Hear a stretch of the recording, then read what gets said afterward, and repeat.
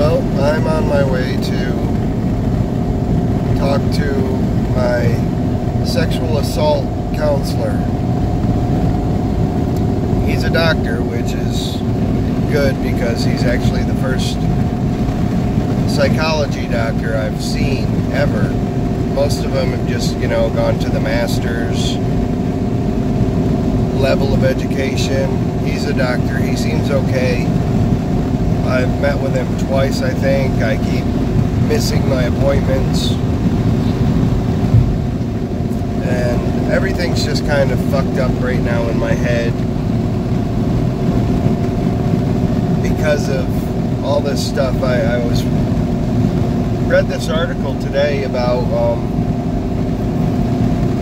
men who have been sexually assaulted or raped. Most of the stories, there are several different accounts in there from different men, and most of them were they're molested when they're younger.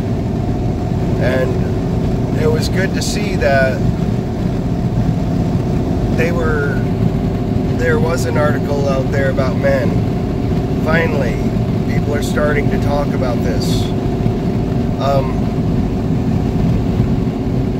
I had a bit of an anxiety attack this morning, so I'm all weirded out. What caused the anxiety attack was the responses to this article for people. I mean, one lady tried saying that men have it easier after they've been sexually assaulted because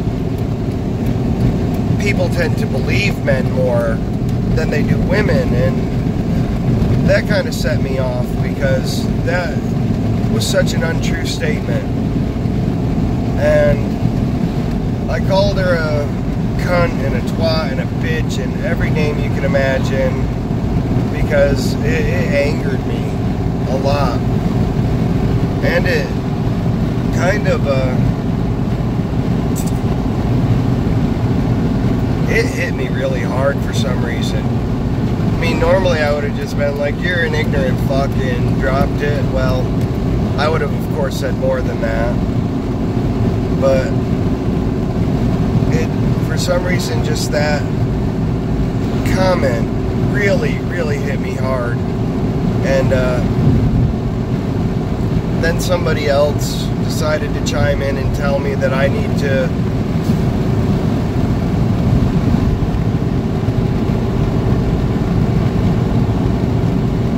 use better language. And they were really nice about it and everything, and so I responded to them in return. I know I'm not making sense right now, but I responded to them in a much less harsh way than I did the original commenter. And I get what they're saying, because I do understand that when I start going off and raving like a lunatic and cussing and stuff, it really does close people's ears to what I'm saying. But there's a point where you just get tired of trying to be diplomatic because people exhibit such ignorance and stupidity about things they really don't understand, and so I just kind of flew off the handle there, like I do often. I'm a very reactionary person. So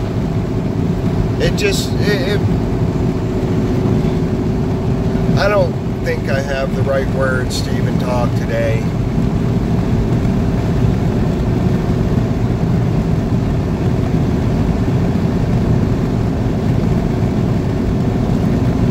It's really tough because, and I know it's so cliche to say, you feel like you're standing in the middle of a room screaming, the room is full and nobody hears you or sees you, but that's probably the closest I can come to explain how I feel.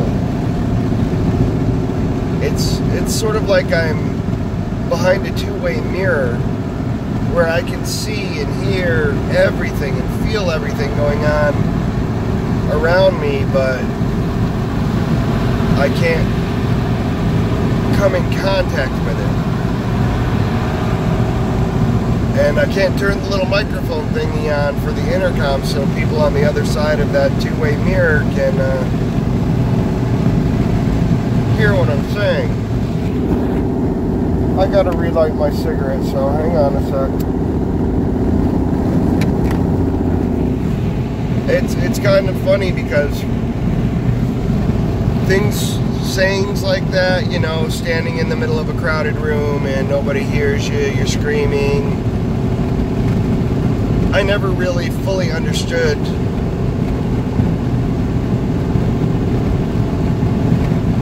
that. And now I do. Like when I was seeing the last guy I was seeing, his smile, like,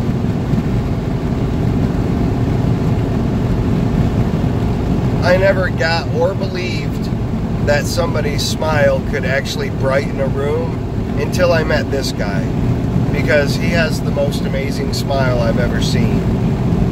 And I'm not one of those people that are going to be like, oh, you have such a pretty smile, blah, blah, blah, or, oh, you have pretty eyes, blah, blah, blah. I'm just like, yeah, the whole package is nice. But, you know, it's just that I'm starting to understand some of these cliche things. And, I don't know what I'm trying to say here. I'm just trying to get all of this out of me, because I don't want to feel like I'm broken anymore. I don't want to feel like I'm wrong all the time. And I don't want to feel like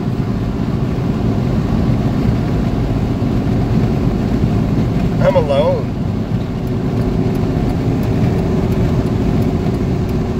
I don't want to feel like nobody in this world can understand what's going on with me or what happened to me. I need to correct that. I don't want to feel like I'm the only man this has happened to. And I know that logically that's a silly way to think, because I know it's happened to others. But when you don't see them or hear them, it can very much make you feel like you're in a void. And I am very, very happy that there are men coming forward. The one thing that I'm a little disappointed about is that these men are coming forward, but it's all about when they were molested when they were kids, or raped when they were kids. And I'm not saying that, you know, that's any less of a hard thing to deal with. What I'm saying is, I had it happen to me as a child and as an adult, and I don't really remember it from when I was a child. I just have little snapshots in my head of it, but I don't fully remember it. And the only way I really know it happened is because my sister got my brother to admit it, that he molested me, molested my sister that's a year older than me, and raped my sister who is 6 years older than me. I'm trying. I'm really trying to keep my shit together. Just, it's very strange, because the adult rape has thrown me more than being molested. And I think part of it is because I don't remember the molestation that well. And I think the other part is, as an adult, you've been basically trained to have your mind in a certain pattern of thinking. And that's not even coming out right, but if you can understand that, great. If you can't, I'm not really sure how I can explain it. But I know a lot of the way I feel about that being different is because I do remember being raped very, very clearly. But for it to happen as an adult, from my standpoint, it brought on a lot more shame and self-loathing than when I was a kid. You know, I never have ever had that much self-esteem.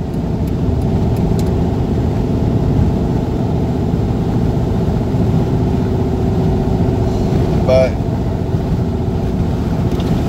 after the rape happened, it sunk even further, and like, I blame myself for things, and this is very illogical for me to do. I blame myself for things that I have no involvement in. And it may not really be blaming myself. I feel guilt for things that I'm not even involved with. Like this morning, there was another mass shooting, and I feel guilty about it. And I wasn't in Maryland. I just heard it on the news. And it's very, Jesus, I wish I could just say what I meant. But right now my head has so much static in it, it's not even funny. It's very loud. Like, I felt this coming on. I knew it was going to come, and I didn't think it was going to come on so fast, because you can feel it. It's definitely a mental thing, like it's in my head, but even though I know it's not physical, it feels like it's physical.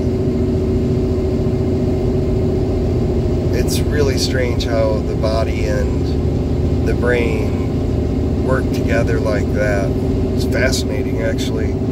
But I just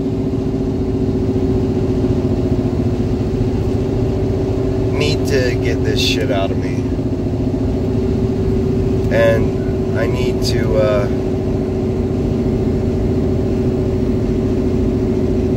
get this shit out of me.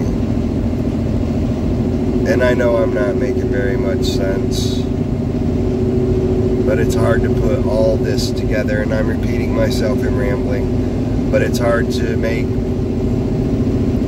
what's going on in my head come out of my mouth,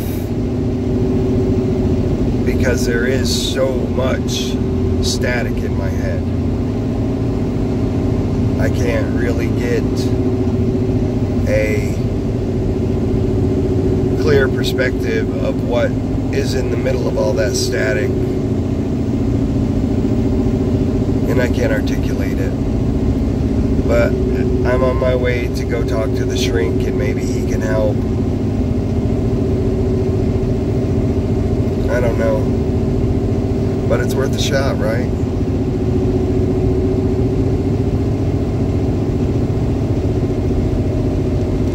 Anyway, I'm gonna quit my rambling because I'm getting close to the city of Knoxville here, and I don't want to be in a lot of traffic and holding my phone talking. But you all have a great day.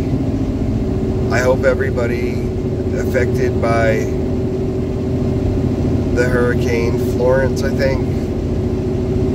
Hurricane Flo. I hope everybody is doing well. And my deepest condolences to the loved ones of the 27 who have died. Not a very cheery thought, but if you're someplace where it's beautiful and sunny out like it is here in East Tennessee, gorgeous day. That sky is beautiful. But if you're someplace like this, go out, enjoy the sun and the warmth, because it's going to go away soon, because we're coming into fall here any day. And those of you who are where it's raining or it's not that warm, skip work and have a day for yourself. But I hope everybody has a great day, and I hope you're all doing well. And please, just remember, you don't walk in their shoes. Don't try and put yourself in there, because you can't understand somebody else's experience until you've had that experience. And then a lot of times you still may not understand that person's experience. But I'm done rambling. I'm going to shut the fuck up now. Again, have a great day. Do something kind for yourself. Treat yourself to something. And let yourself know that you are important.